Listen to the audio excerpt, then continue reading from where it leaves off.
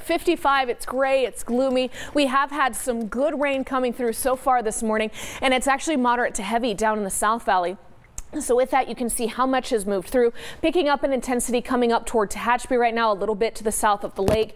All of this moderate to heavy rain is already causing some ponding and some minor flooding down there to the southwest portion of Kern County. And this is just the beginning. You see how over the last couple hours it's been pushing in. We'll continue to have rain like this for most of the day with these pockets of moderate to heavy showers. And it looks like the worst of it comes this evening as this moisture continues to surge onshore with this Pineapple Express, as it's called, the type of atmospheric river that originates in Hawaii, and that's why it gets that nickname.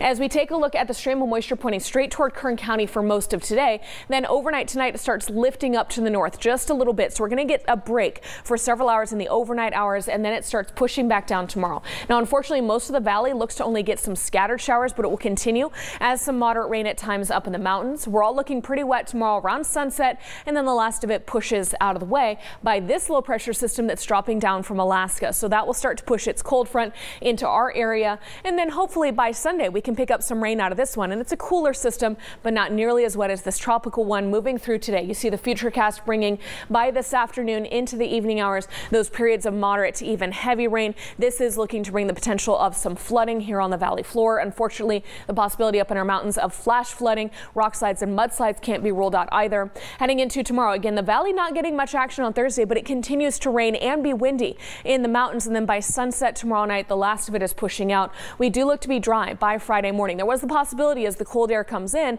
that any moisture that's left could turn to snow, but it just doesn't look like we'll have enough of that moisture left. But there's plenty of it today and tomorrow, ruling out that chance of snow on Friday. You can still see we're talking about an inch today here on the valley floor, an inch or two up in the mountains, and then stacking another couple hundredths here in the valley tomorrow, another inch or so up in the mountains. And that's just too much of a good thing. So that flash flood watch in effect for our mountains today and tomorrow here on the valley floor. It's rain, it's tropical, so we're not cooling down very much. Drying out Friday into Saturday. Here comes that rain from the north on Sunday. That leaves us cool for early next week, but then the sunny 70s will be back.